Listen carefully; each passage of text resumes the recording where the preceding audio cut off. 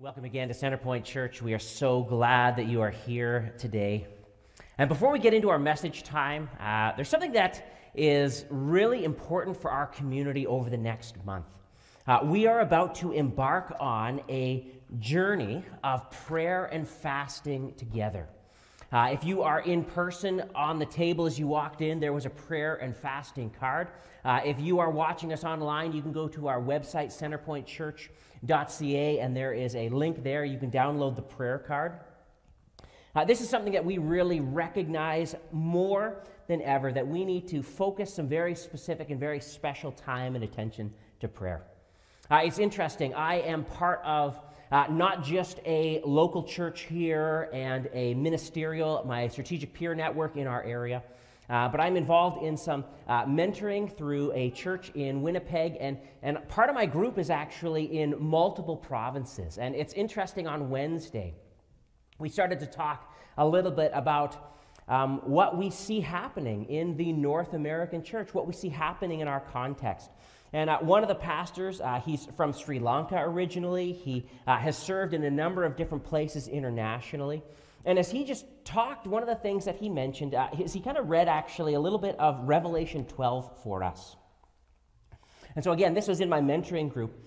He took us to Revelation 12. And in Revelation 12, we see this really strange picture of Christmas, where John sees Christmas from a cosmic scale. And so often that's kind of where I've stuck this. Oh, this is just a retelling of the Christmas story with some cosmic proportions. But one of the things that he took us to is right in verse 17 of Revelation 12. It says, "The dragon was angry at the woman and declared war against the rest of her children, all who keep God's commandments and maintain their testimony for Jesus."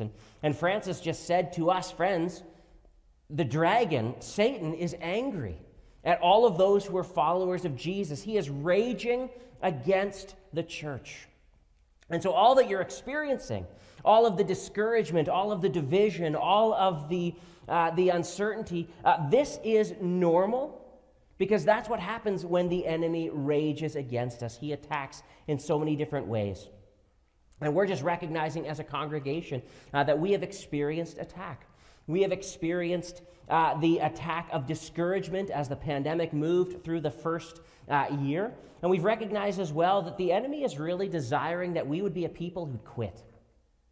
I mean, that's really what we've recognized in the last 6 months, is that the enemy just wants us all to quit. Stop reading your Bible, stop praying, stop meeting together, stop going to church events, stop connecting with your neighbors. Just quit. Just turn on that Netflix, just go to work, head down, mind your own business. Just quit following, quit trying to make a difference. And if the enemy can get us to quit, guess what? He wins. And so our desire through this time of prayer and fasting is to say, okay, God, we are in the middle of a battle. We're in the middle of a cosmic battle. We recognize the enemy's desire is for us to quit, and we're going to say no. We are going to join with heaven's armies. And the interesting thing is, when you read through the book of Revelation, you know how it turns out. You know that Jesus wins, and you know that his victory, not only is it assured, but I'm always amazed in Revelation 19 and 20 that the hosts of heaven's armies are arrayed in white. They're lined up in this epic Lord of the Rings style battle, but the army of heaven doesn't actually do anything other than watch as the rider on the white horse destroys the enemy forces with the sword that comes out of his mouth. And so we want to line up on the side of the Lord of Heaven's armies. We want to line up on the side of Jesus. And we recognize that our battle is through prayer. And so on our card, what we're going to do is we have 4 big prayer requests for Centerpoint Church. These are things that we need to be praying about. We're desiring that God would give us a vision of what he has next for our congregation, because we need wisdom for our next chapter. We desire that as a church body, when God gives us that vision, we would actively reach out and begin to follow him in it. We desire to have unity, creativity, and opportunity to reach out and impact our community with the love of Jesus. And we need the financial resources for our church to sustain growth and ministry. And if some of you are thinking these prayer requests sound kind of familiar, it's because honestly, this has been the journey that we've been trying to be on for the last 4 years.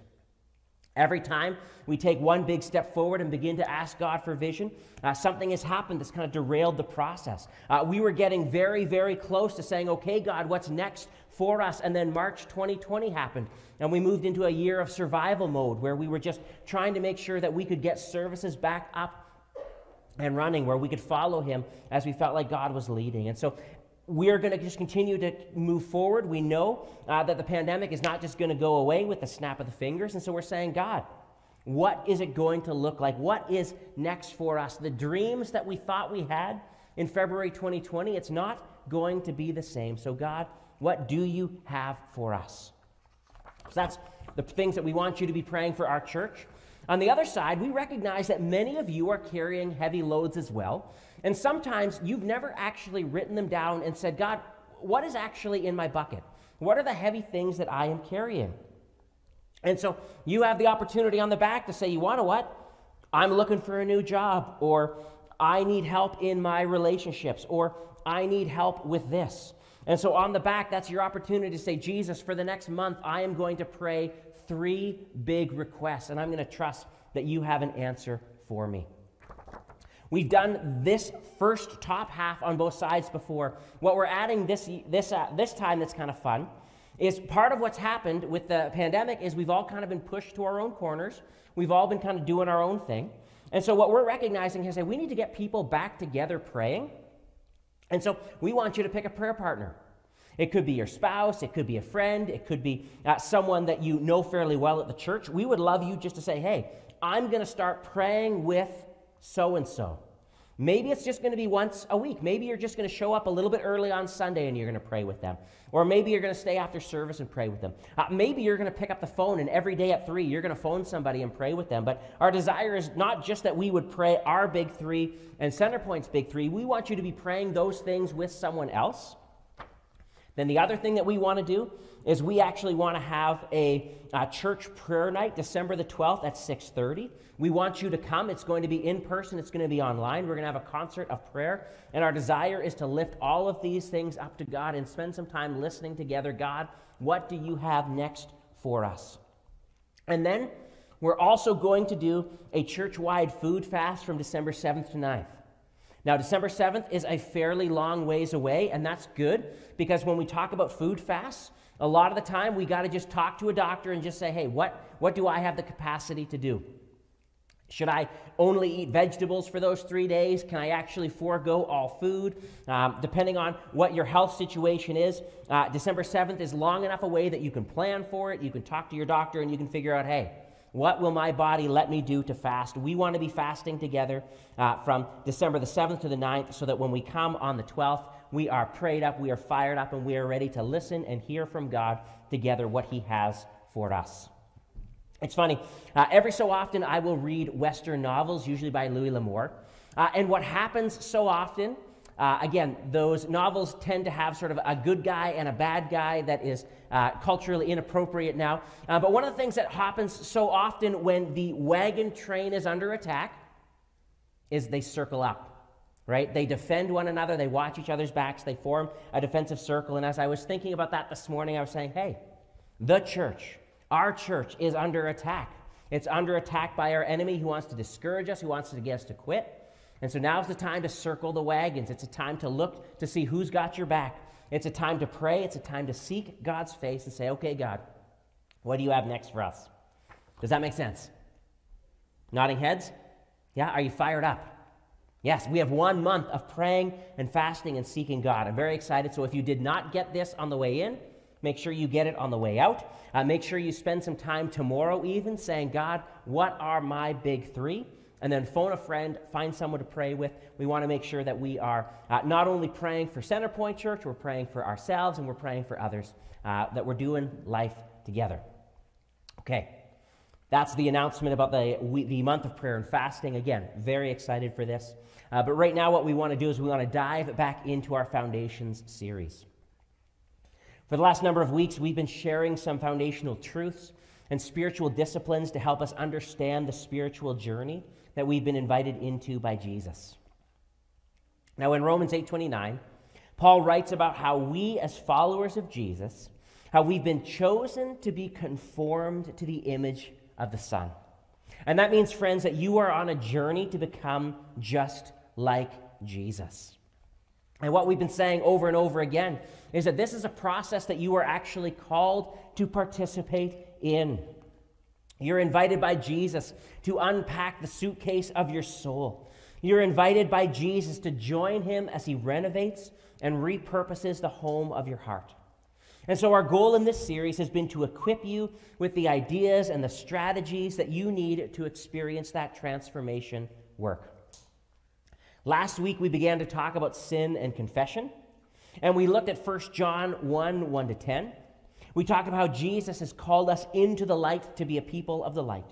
And to be a people of the light, we must be ready to deal with the darkness inside us as we confess our sins to Jesus, who is faithful and just to forgive our sins and cleanse us from all unrighteousness. We also need to be ready to walk in the light with others. When we walk in the light with God and others through confession and repentance, a big part of that is that we agree with God that what he calls sin is sin. And we turn away from those thoughts and actions, and we ask him for the thoughts and actions that he has for us, that he wants for us. And so we talked about how we can know what we need to confess and repent as we live in the Word, as we invite the Spirit to search our hearts and to show us those things within us that need to change, and as we live in community. We are formed in community. So we talked about sin. Today, I want to focus on sin again, but this time I'm going to use John Mark Comer's language of the world, the flesh, and the devil, because I want to talk about how the enemy of our souls comes against us to deform us, to lead us away from the things of God. And I want to talk about the spiritual disciplines that God has given us to resist that deformation process so that we can experience the transformation God has called us into. So let me pray, and then we'll dive again into this topic of sin. Father God, I thank you that you are the victorious one. Jesus, right now, you are on heaven's throne, and you are not nervous. You see what's happening in our world. You see the fear. You see the discouragement. You see that message that we're being given over and over and over again to quit. But Jesus, you never quit. You were tested and tried just like we are, yet without sin. And when you had opportunity to fight for, to resist, to run from the purpose that the Father had assigned to you, you would not yield. You would not bend. You went to the cross of your own volition. You died for us so that we can stand in your life. We can stand in your victory. We can have forgiveness of sin because of what you did for us, Jesus. And so as we talk today again about sin, would you help us to recognize that not only do you give us victory, but you are desiring that we would be transformed increasingly into your image. Would you help us to see the pull the world has on us, and would you also help us to see how you've given us those disciplines, those spiritual practices that we can be conformed and transformed into your glorious image. Jesus, lead and guide and direct this time, we pray in Jesus' name. Amen. Jen and I have been listening to the John Mark Comer podcast. He's got a book called Live No Lies, which we've referenced and which we'll reference again in this message. And the interesting thing is he's a fairly intellectual guy. And so as he began to talk about this process of deformation and conformation and transformation, at first I found the whole thing very cerebral. And I wasn't 100% sure if I got it. But then I started to think about busting stuff and fixing stuff. And then all of a sudden I started to realize, okay, he's using fancy words, deform, conform, transform. But really, he's just talking about busted stuff getting fixed and made right. And I got it because my dad is a retired shop teacher. For 30 years of his life, he trained students in welding and machining and mechanical safety and other mechanical practices. One of the interesting things that he did in his job and that continues to his day is he is known as the fix-it guy. He is often asked by people to help them fix things. And so when his students busted stuff, when fenders got torn off their trailers, when holes got punched in their engine casings, when frames got bent or broken, they would bring it to my dad and they would say, Mr. Pollock, you got to help us. Our stuff is broken. And he would repair, he would restore, he would fix, he would reform the metal into what it was originally designed to be. Because of hard use, these trailers, these engine casings, these dirt bikes were deformed. They was busted. My dad repaired and fixed and hammered and bent and welded and heated and transformed and conformed these things back into their original purpose. And so we're talking today about being deformed by the world and resisting that process so that we can be conformed and transformed to the image of Jesus. And what I'm really trying to say is the world is trying to bust you. The devil, your own sinful flesh, and the world is trying to break you apart. And Jesus is in the process of putting you back together. He is heating things. He is bending things. He is repairing things. He's getting rid of stuff so that you can look more and more and more like Jesus. And so, friends, we have to recognize we are in a battle. God's purpose for your life is that you would look more and more and more like Jesus. As Paul said in Romans 8, you've actually been chosen by God to look like Jesus. Sometimes, especially when I was in my teens, I would think to myself, God, your plan is kind of stupid. That Jesus, the perfect Son of God, was wandering around healing people, and then you took him away. Right? I mean, doesn't that seem kind of backwards? That the guy who could heal people and raise the dead is gone. Right? Again, kind of 16, 15, thinking these crazy thoughts. But then, as I began to understand God's purpose in sending the Spirit, is that one person, localized in Palestine, Jesus, the Son of God, ascended to heaven. But from heaven, he sent his Spirit to the church. And suddenly the church was everywhere, and the church went everywhere, filled with the Spirit of God, serving and acting as the hands and feet of Jesus, looking more and more like Jesus. There are Jesus people meeting all over Camrose, all over Alberta, all over Canada, all over the world. It's actually really, when you kind of get it, you're like, okay, Jesus, you multiplied yourself dramatically. From one person in Palestine, there are 2 billion people that are trying to look more and more like you in this world right now. It's actually an amazing picture.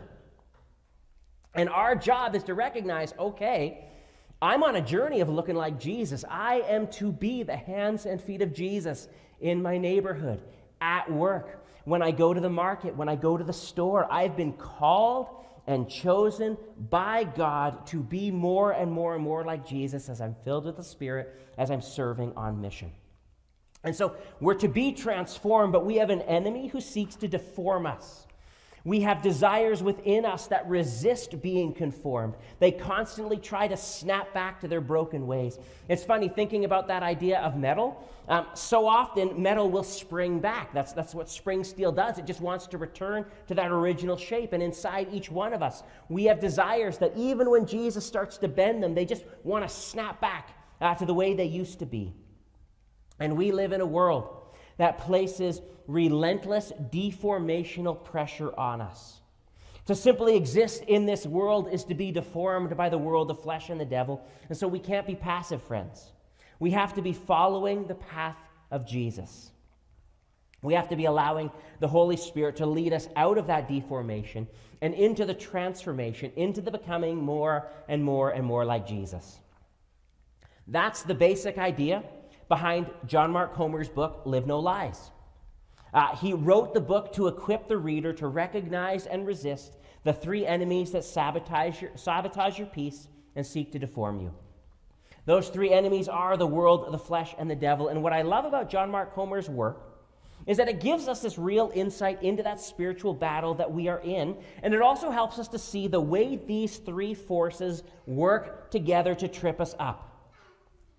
It begins, John Mark Comer says, with the devil, who influences us with deceptive ideas that then play to the disordered desires of the flesh, that sinful part of our nature, that are then normalized in the sinful society that we live in, i.e. the world. And so the deformational pressure from sin arises from deceptive ideas that play to the disordered desires in our lives that are normalized in the world around us. And I want to show you this pattern from Genesis 3. Because in Genesis 3, we actually see this pattern at work. Adam and Eve, as they experienced these pressures, it led to the first act of sin and rebellion against God in the garden in Genesis 3. And from this original sin, all of humanity experienced the deformation of sin and brokenness. And so I want to lead you through that story so that you can see these three enemies at work. Remember, it's the devil, the flesh, i.e. the disordered desires of your heart, and the world.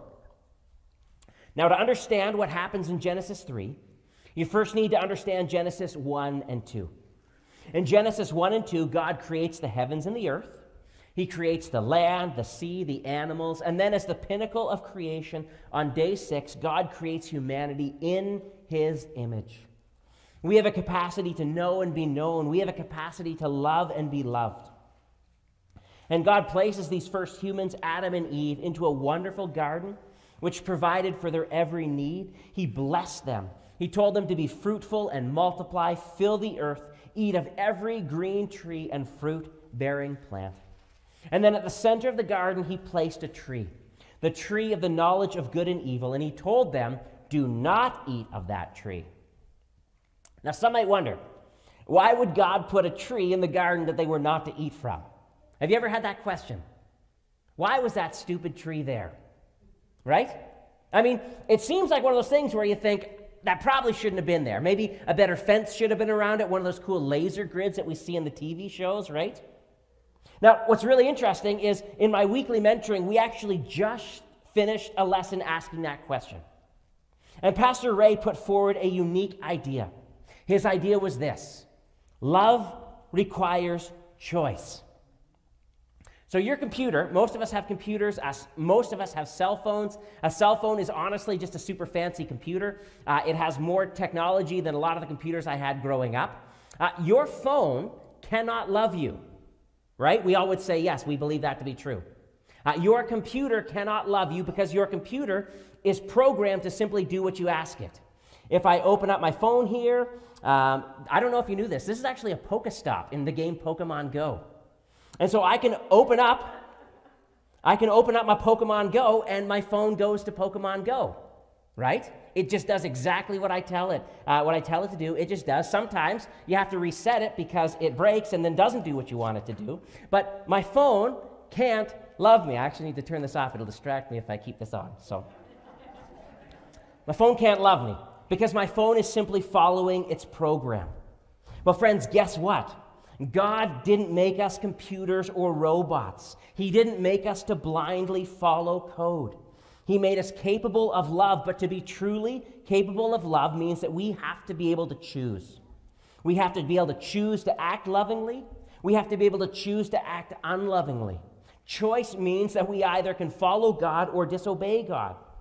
And so in the center of the garden was a tree, and that tree gave Adam and Eve a choice every day.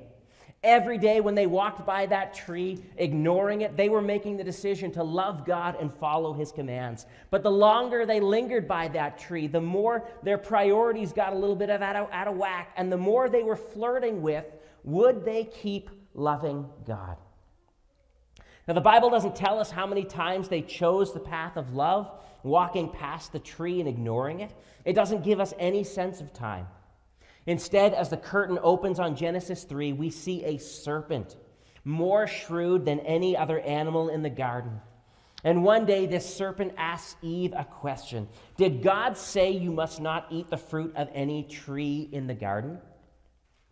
Now, it goes without saying that this is no ordinary snake. We see throughout Scripture that this one is called Satan, the devil, the accuser, the deceiver.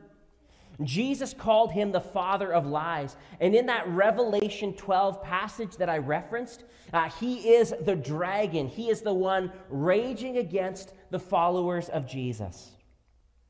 And here in the garden, he begins a conversation with Eve. He comes as something kind of innocuous. I mean, Adam and Eve's job in the garden was actually to name and take care of all the animals. And so for them, animals coming and going, it wasn't a big deal. I don't think very many of them actually talked with them, but this seemed to be something that was kind of under their control because it was an animal. But it starts this conversation, and Satan begins the conversation with a very deceptive question. Remember, they were given permission to eat of every fruit-bearing tree except one. And Satan comes along and says, has God really forbidden you from eating from every tree? Like, are those bananas off limits and those mangoes, are they off limits? Are the apples off limits? Like God kind of didn't let you touch any of that stuff? And Eve comes and says, no, that's not the way that works. We're allowed to eat of every tree, except there is one that he's held back. We can't eat or touch the one that's in the middle or we're going to die. At that point, the deceiver again tells a significant lie. He says to Eve, you're not going to die. God knows that your eyes will be opened as soon as you eat it, and you'll be like God, knowing both good and evil. Friends, the battle against sin begins in our minds. Here, the liar comes to Eve with a lie. God's been holding out on you. His plans are not the best plans for your life. If you take this fruit and eat it, you're going to become like God. You'll better yourself. You will achieve self-actualization. You will be your best self now. It's a lie. It's deceptive. And as we see in the next verse, this lie begins to play on some disordered desires in Eve. For one reason or another, even in a garden with access to every food item imaginable, even with the presence of God and the blessing of God and fellowship with others, even with all of this incredible goodness, there still seems to exist within Adam and Eve some idea that God has been holding out on them. This promise that they can become like God is something that they want to grab onto. They want more. They want more than what God has assigned for them. They want to become like God. And so, convinced by the deceptive ideas of the servant, playing on those disordered priorities in their own hearts that they would become like God, Genesis 3:6 says this: the woman was convinced. She saw that the tree was beautiful and its fruit looked delicious, and she wanted the wisdom it would give her. So she took some of the fruit and ate it. Then she gave some to her husband who was with her, and he ate it too. At that moment, their eyes were opened, but not in a good way, not in the way that they had hoped. Instead, they saw their rebellion, they saw their betrayal, they experienced shame, they experienced broken relationships between God and one another. It's interesting, when God approaches Adam and Eve and begins to have a conversation with them, we see that they move into blame-shifting mode right away. I mean, Eve blames the serpent, Adam blames God. The woman, you gave me, God. It's not my fault that I ate that fruit. It's your fault. You put her with me. And so this is on you, God. It's not my sin. It's your sin, God. I mean, that's how broken the logic gets. That we would actually blame God for our rebellion against God. Friends, this is how it works. And not only did they experience that fall, but all of creation was subject to a curse. Its very purpose was thwarted by the fall of humanity. And this caused a cycle where the brokenness of the world increasingly reinforces the lies of the devil and plays into the disordered priorities of the human flesh. And so Satan comes and whispers lies to us. Those lies sound good. They feel good. They play within the way that we feel, those disordered priorities. And then the world comes along and says, yeah, if it feels good, do it. And when we join in with those lies, when we say yes to those disordered desires, when we go with the flow in our broken world, we experience the deformational effects of that sin. James talks about how there's this progression in sin. In James 1:13-15, he writes this: remember, when you're being tempted, do not say, God is tempting me. God is never tempted to do wrong, and he never tempts anyone else. Temptation comes from our own desires, those disordered priorities, which entice us and drag us away. These desires give birth to sinful actions, and when sin is allowed to grow, it gives birth to death. Friends, the lies of the enemy play to the disordered desires of the flesh. That's reinforced by the reality of living in a broken world, which puts the stamp of approval on things that are contrary to God's law. This is the battle. This is the reality. So how do we stand against it? It's funny. I often picture this whole idea of deformation kind of like a blacksmith, right? A blacksmith has this chunk of sheet metal, and he's pounding on it. He's got it over a sandbag, and he's trying to shape it. So Satan, your own disordered priorities, and the world is pounding on you on the one side. How do we resist that while allowing Jesus to conform and transform us more and more to his image? To become like Jesus, we got to get pounded a little bit. We need to let Jesus do that pounding and do that shaping while we resist the pounding and the shaping of this world. So how do we resist? How do we become more like Jesus? Here again, John Mark Comer's book is very helpful because he talks about how in our battle against the world, the flesh, and the devil, we need to resist and allow Jesus to bring transformation into our lives as we stand in each of these areas. And he says that spiritual disciplines are spiritual warfare.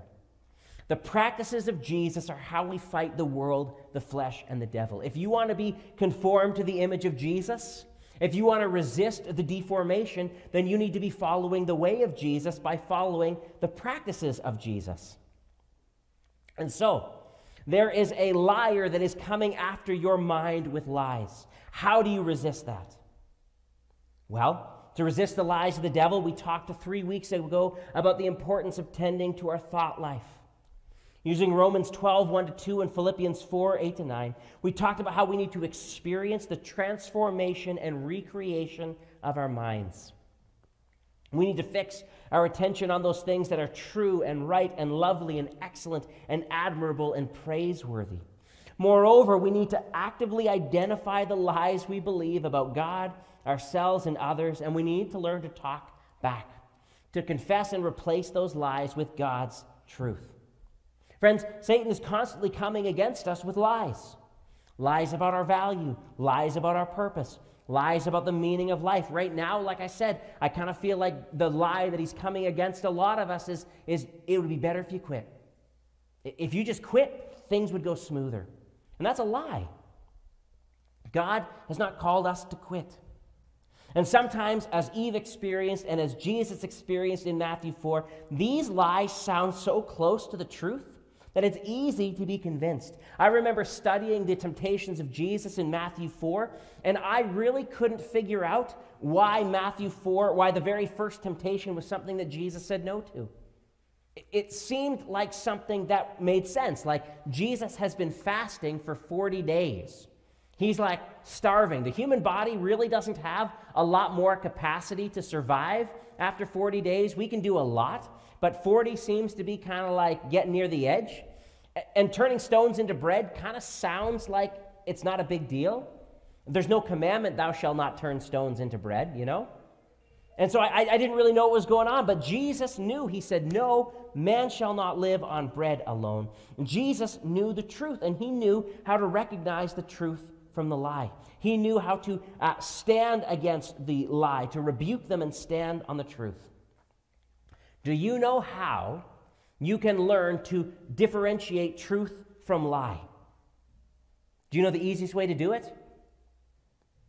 You got to learn to recognize truth. You have to dive into the truth.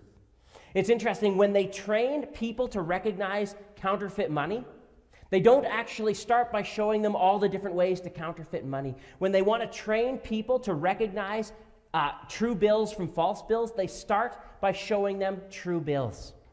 You handle real money all day, every day. You feel what it feels like. You get a sense of the weight of it. You hold it up to the light. They show you the real money, and they show it to you so much that the second you touch the fake, you just know that it's fake. You handle the real money, the real currency, the truth, so that you could recognize the fake more and more and more easily. In 2005, I was working at a Staples store in Calgary, and at that time, credit cards were to be swiped by the cashier. People would give us their credit cards, we would swipe it through our machine, they would sign the slip, and then we compare the back, and we look at their driver's license, we compare all the different signatures. And so every shift, I was swiping dozens of credit cards. Over my time at Staples, I probably swiped thousands of credit cards. And one day, someone handed me a card as they were trying to purchase a projector, and the second I touched the card, I mean, I've been working for probably 4 hours. I mean, you're kind of a zombie at that point, but the second I touched the card, my spidey sense was tingling. Everything kind of slowed down. I got some tunnel vision, and I looked at the card, and the second I looked at it, I could see all of the things that were fake about it. The color was wrong. The plastic was wrong. The numbers were punched through wrong. The magnetic strip was too big. The signature card was wrong. The hologram was defective. Everything about this card was close, but it was wrong. I called over my manager. I honestly can't remember what happened. To be perfectly honest, a lot of the times, the store policy is really not to make a scene. It's to kind of, if the transaction goes through, you let it go through, they call the police, they start a file, and they hand it off to a loss prevention person. So I really, it's not like I got in a fight with this guy, but the second I touched that card, I knew, okay, we got to flag this transaction because everything about this is wrong. Friends, that's the way we need to live. We need to spend so much time with Jesus in quiet contemplation and meditation. We need to spend so much time in His Word that the second a lie pops into our mind, we can recognize, hey, you want to what? That one's not right. I don't know what it is about that one that's not right, but I'm not going to stand on that. I'm going to hold that one up to the light for greater examination. And so, friends, we need to recognize Jesus. We need to learn to recognize His peace, His values, His truth. As we do, it gives us greater capacity to stand against the lie. To resist the devil, we need to spend time with God in His Word and through prayer. The story at the very beginning of John Mark Comer's Live No Lies book is about this monk named Evagrius who goes into the desert to do battle with Satan. It's a super cool idea. This is like 400 years after Jesus, but 1,600 years from us. But even this monk, all by himself in the desert, managed to track down 500 errant thoughts that were trying to take control of his mind. There were 500 lies that were coming at him that he wrote them down and said, hey, this is a lie. And then he would write down the truth, and anytime the lie would pop into his head, he would talk back to it, and he would say, actually, this is the truth of Jesus.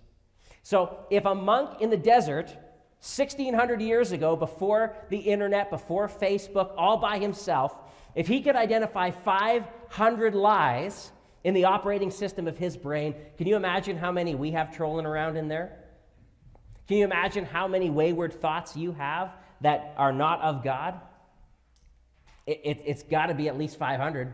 And we need to learn to recognize them, not by focusing on them, but by focusing on the truth of Jesus. That's how we resist the lies of the devil. We focus on Jesus. We spend time with Him. To resist the disordered desires of the flesh, as we talked about last week, we have to learn to confess and repent. We have to learn to bring our sin into the light. Honestly, what this comes down to is we have to admit that we have disordered desires, and we have to be ready to admit those disordered desires to God. On Monday and Wednesday, I was here at the church with our Soul Care small group, and we were watching the Rob Reamer talk on confession. Now, one of the things he said as he was talking about two of his heroes of the faith is he talked about how they were almost petty in their writings about their own sin. And by that he meant they were so aware of their disordered desires that when they had a first thought towards sin, they were quick to acknowledge it, confess it, and share it with the community, long before it ever materialized, even as a temptation to start to drag them away. While it was still a disordered desire, these men brought it into the light. Friends, I wish that we in the church had that same kind of self-awareness. I wish that we had that same kind of pettiness about our thought life. That as we wrestled with and began to think about the things that we were fixated on and focusing on, as we began to acknowledge the desires of our heart, that we would say, hey, wait a minute, that one is out of order. So often, we find ourselves in a dark place, far from God, far from others, and we wonder, how did it come to this? How am I suddenly cheating on my taxes, or stealing from someone, or cheating on my spouse? How did it come to this? How is it that I'm doing things so far from God, so far from my values? And the thing is, it's not generally one big step. Usually it's 1,000 small steps where we give in and follow along with our disordered desires, where we say yes to those desires and no to the life that God has for us. Can you imagine? Pick any heist movie, The Italian Job, Oceans 7, 8, 11, or however many different iterations there are of that movie.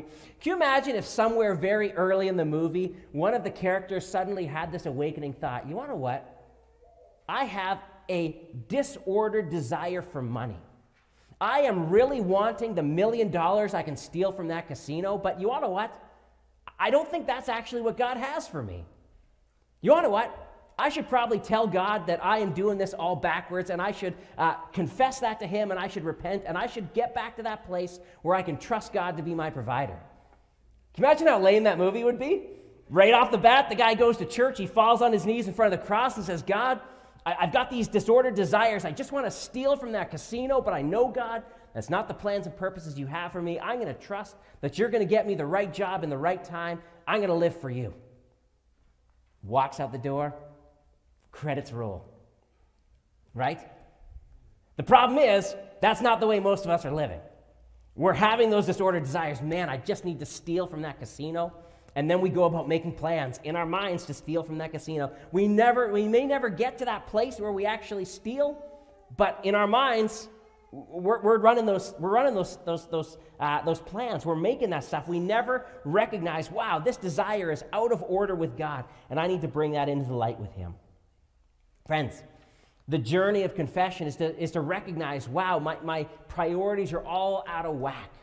One of the reasons why Jesus says that the first commandment is to love the Lord your God with all your heart, soul, mind, and strength, and the second is like it, to love your neighbor as yourself. He says that because those are the two priorities. That's number 1 and 2. God first, love God with everything, love people as myself.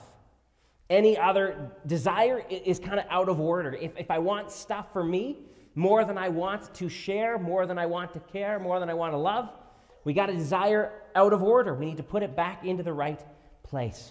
And so confession is huge for helping us to resist these disordered desires of the flesh. But this is also a very good place where we can engage the spiritual discipline of fasting. In fasting, as Richard Foster says, we discover the appetites that control us.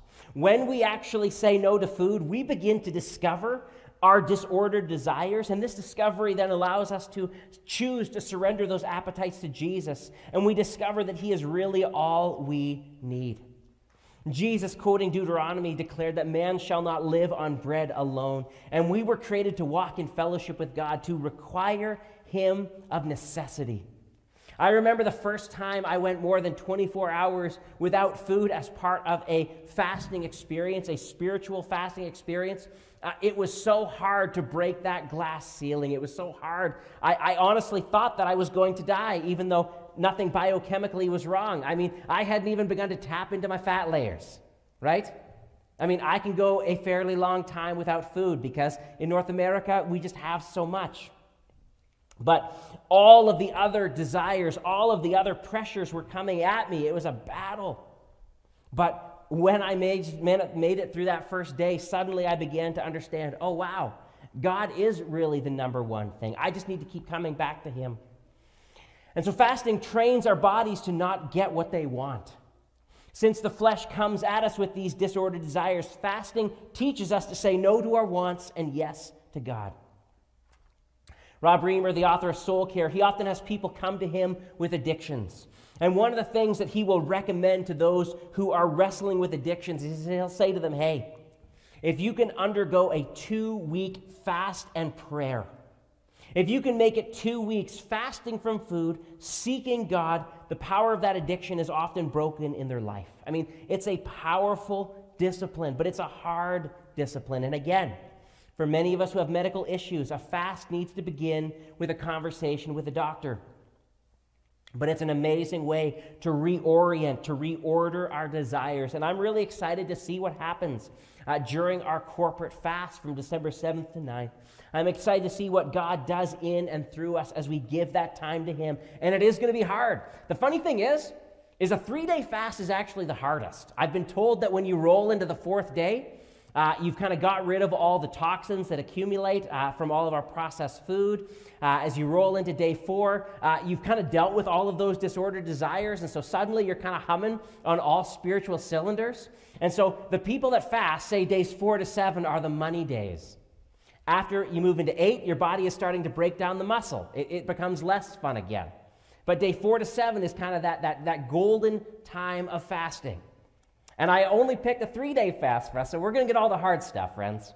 Unless you want to start earlier. Totally up to you. If you want to start Sunday and say, hey, you want to what? I'm fasting Sunday to Thursday.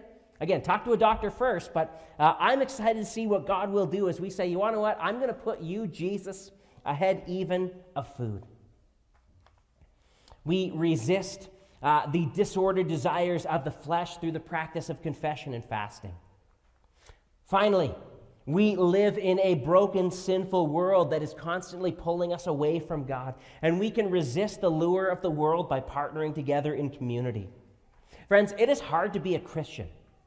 Jesus said of following him in Matthew 7, 13 to 14, you can enter God's kingdom only through the narrow gate. The highway to hell is broad, and its gate is wide for the many who choose that way. But the gateway to life is very narrow, and the road is difficult, and only a few ever find it.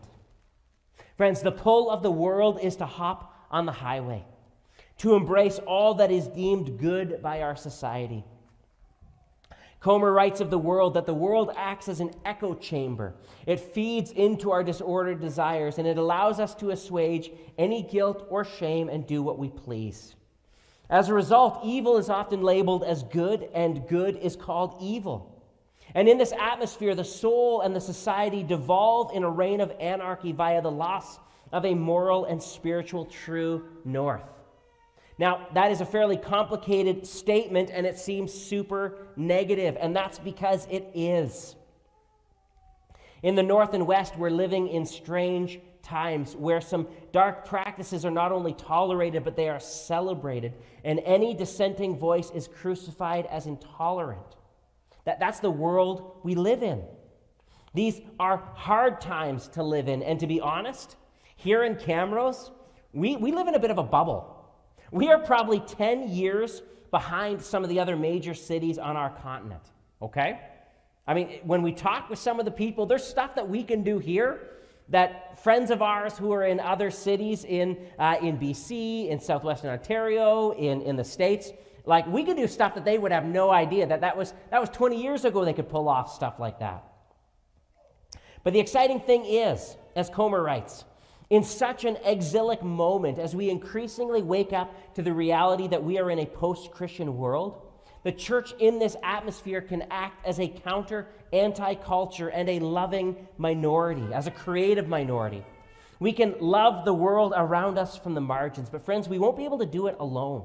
We need one another. We need community to help us resist the pull of the world, and we need the community to be able to be salt and light to the world around us. While pre-Christian and post-Christian worldviews are not the same, what they have in common is they want to do life without God, without his rules, without consequences. But in a post-Christian worldview, there's still this desire for love. There's a desire for equality, for people to sacrifice for the good of others. But without God, it's really hard to love. It's hard to sacrifice. It's hard to share. There's an ancient document. It is a letter from a Roman governor, I believe to the emperor, if I have the right document in mind. But basically, what the emperor and the governor are writing back and forth, they're trying to figure out what to do with these Christians. And the governor decides that the best course of action would be, you want to what? We just need the state to outlove the Christians. The Christians are doing all of this really good stuff. They're taking care of the sick.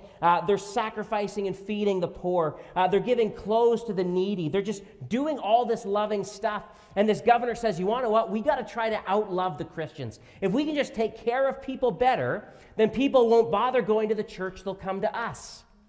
And the thing is, without that recognition of eternity, without that desire to follow God, it's hard for the state to outlove Christians. And so in this Roman pre-Christian context, the state was not able to out-love Christians. In our post-Christian context, those values are still really important. Love, equality, sacrifice, trust. These are things that our society desires, that we would be a place where there is room for all. But again, the motivation has been disconnected from God, and so the power to love sacrificially, the power to include others, it's also been separated. And so, friends, in the church, we can still do it better as long as we're actually seeking God, as long as we're actually empowered by God. And so, the church, our church, as we gather together and pray and seek God's direction, we're going to have opportunity, even in a post-Christian culture, to draw people away from the broad highway to the narrow way of Jesus through love, through sacrifice, through humility, as we're empowered by the Holy Spirit, as we're giving away that which has been freely given to us. Friends, you have three enemies: the world, the flesh, and the devil. These enemies are banging against you, seeking to deform you, to dent you, to drive you away from God.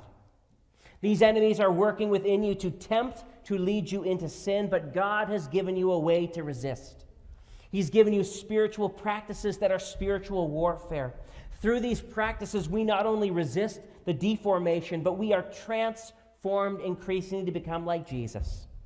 We need to be spending time in the Word and in prayer, listening to God's voice. We need to practice confession and fasting, walking in the light as He is in the light. And we need to gather together in an anti-cultural community of love, sacrifice, and service. This is the call of God on our lives. This is what we will be contending for together as we enter our season of prayer and fasting. This is the essence of what these big four prayer requests are about. God, make us that kind of community that is transformed into your image. And here's where you get to put your three things. God, I need transformation in this area. I'm worried about my finances. I have a terrible relationship with my boss. God, I need you to fix me, to fix this situation. God, these are my needs. Help me to be conformed into your image. Friends, let's pray. Jesus, we thank you that you have come, that we might have life and have it abundantly. We thank you that you have come, that we would be transformed increasingly into your image. And I pray that you would give us your grace this week to step into these spiritual practices, to spend time with you, to listen to you, to learn from you, to meditate on you, and to hear your truth. Father, give us the courage to recognize those disordered desires within our hearts and to confess them to you. Father, I pray that you would even speak to us this week about fasting, about drawing close to you through sacrifice.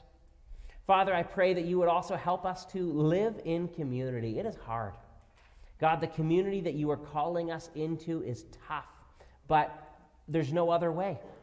You have given us this. The church is your church. We are your bride. We are being transformed. We are being clothed.